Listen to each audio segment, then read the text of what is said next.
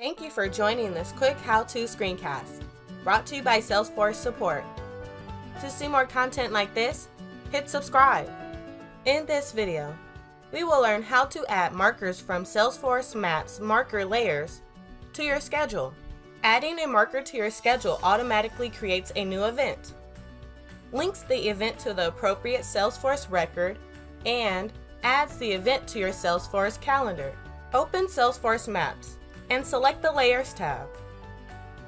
Find a marker layer containing records you would like to visit and click that marker layer to plot it on the map.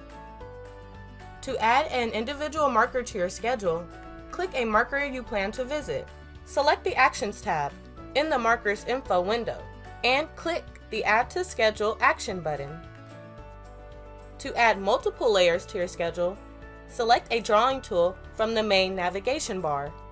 Click and drag on the map to draw a shape around a group of markers you plan to visit.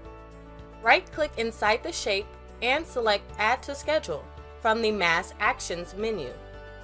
All markers you add to your schedule will first appear on the To Be Scheduled area on the Schedule panel.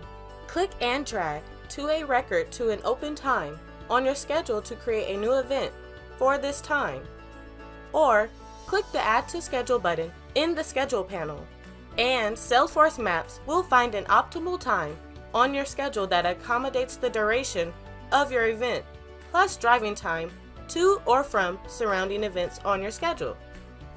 Click Save to save your changes and create new events that Salesforce Map links to these records and adds to your Salesforce calendar.